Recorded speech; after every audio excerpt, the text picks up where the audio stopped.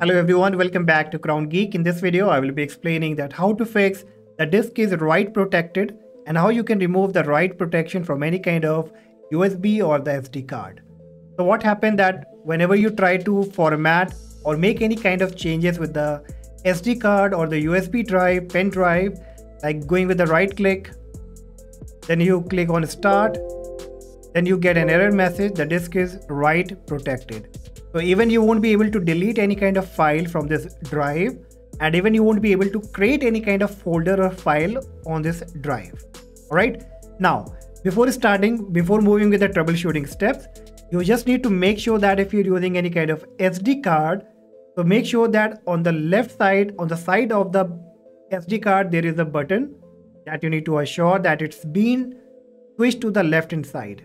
Okay, all kind of SD card basically have this kind of button at the side of the card through which you can just lock your SD card. So what will happen that if it's been switched to the right hand side, which means that it has been locked and the write protection has been enabled.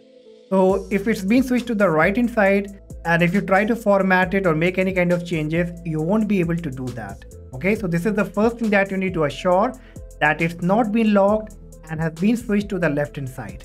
Okay, and still if you have issues, then next what you will have to do, you have to click on the search box and type CMD, right click on command prompt and choose run as administrator.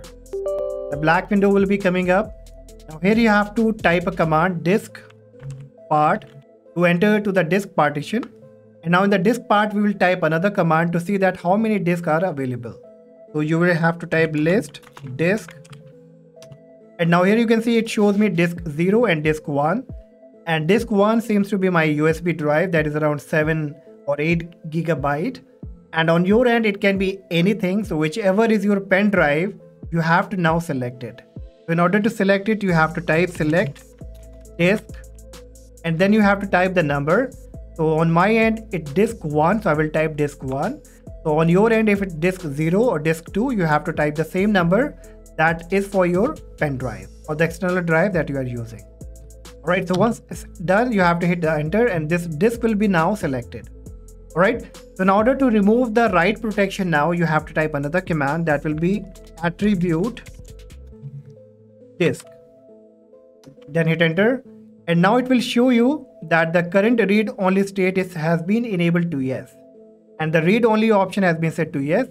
So it shows me that yes, there is a write protection enabled for this pen drive.